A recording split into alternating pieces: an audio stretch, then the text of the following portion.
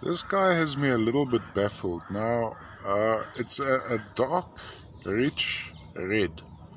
Definitely crystalline. Let's go around like this. Go around like that. So it's crystalline right around. Bottom would have been a break off.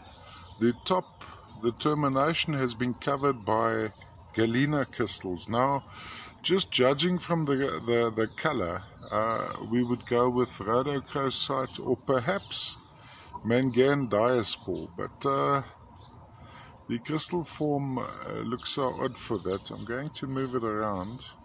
So I'd have to do some research, but please, this ID I am going to give you under correction. So I'm going to give you my humble opinion, and you can maybe do analytics further. There is crystallization here. It's a very, very dark red with this crown and surrounds. All this metallic you see here is galena, lead.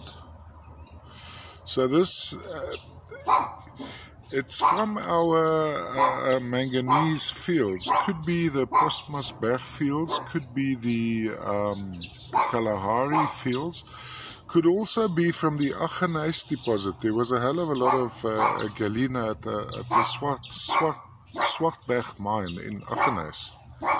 So please have a look at my description for a direction to take.